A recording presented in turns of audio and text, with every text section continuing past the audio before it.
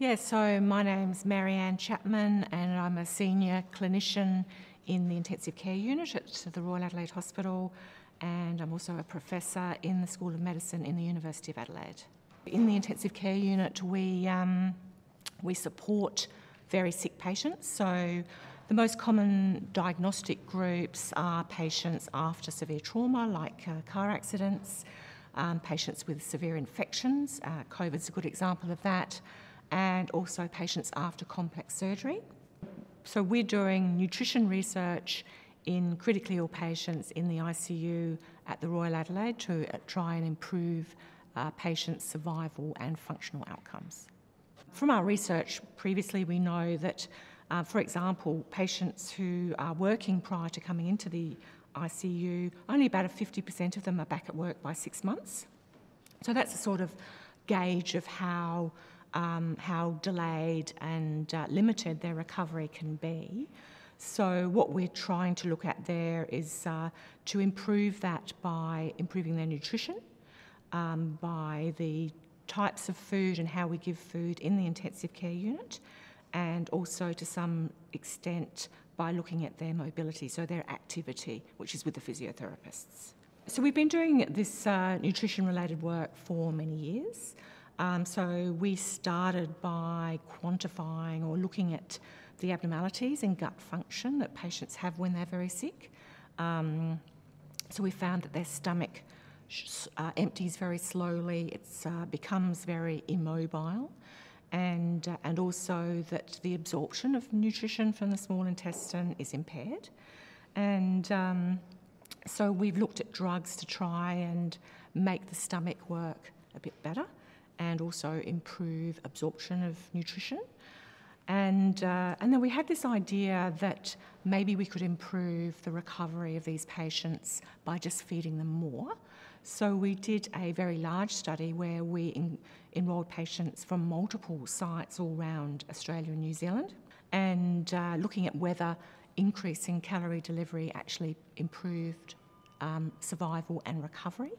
And we found that it didn't actually make any difference.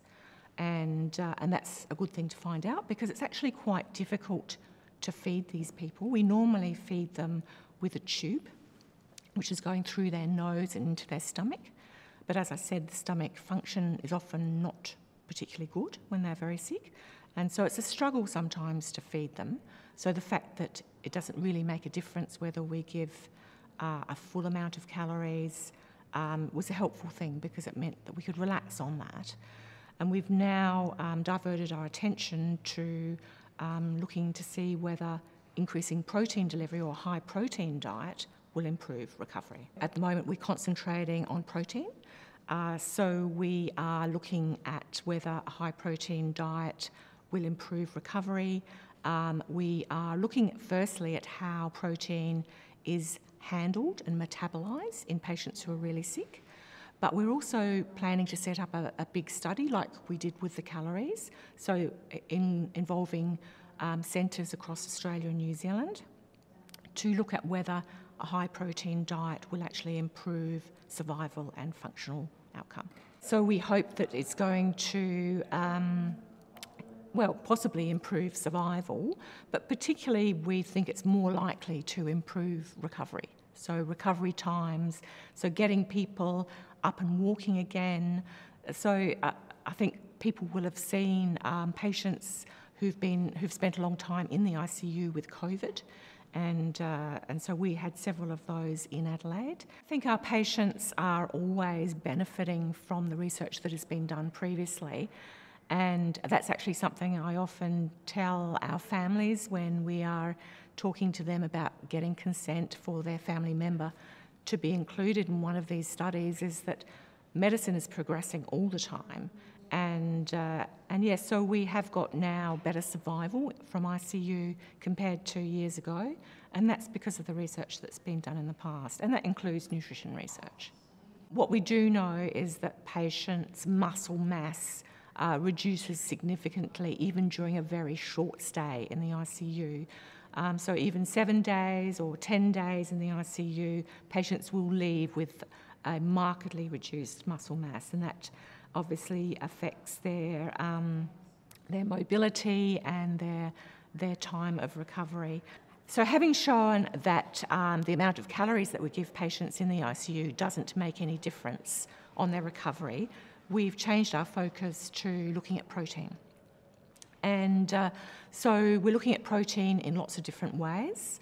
And so one aspect of it is to look and see how protein is handled by the critically ill body, the very sick body. So we're looking at protein absorption and uptake into muscle. And we're particularly interested in how much protein the patient's getting, but also the types of protein that the patient's getting. So we know from research that's done in exercise physiology that certain types of amino acids stimulate muscle growth and stop muscle breakdown. So we're interested in looking at that aspect. We're also looking at how people deliver protein to sick patients around the world. And we're also, we've done a small study looking to see whether we can actually safely deliver more protein to our patients in preparation for doing a very large study looking at the effect of a high protein diet on functional recovery. The feeds that we give our patients, so we get a liquid feed which is delivered through that tube which goes through the nose and into the stomach. And that feed contains a full diet. So it's got carbohydrate, protein, fat, vitamins and trace elements in it. And so the types of protein at the moment are fairly standard, but we're very interested in looking at the different types of proteins that are available. We are leading a lot of this research here in the Royal Adelaide, here in Adelaide. But we're also collaborating actively with people around the city, people around the country. So there is a very active and successful clinical trials group in intensive care around Australia and New Zealand. And so we are an active part of that group. So there's a lot of intensive care research going on, which is all about improving outcomes. So that's not only in nutrition, but in other areas as well. So we are an active part of that, as well as leading the nutrition side of it.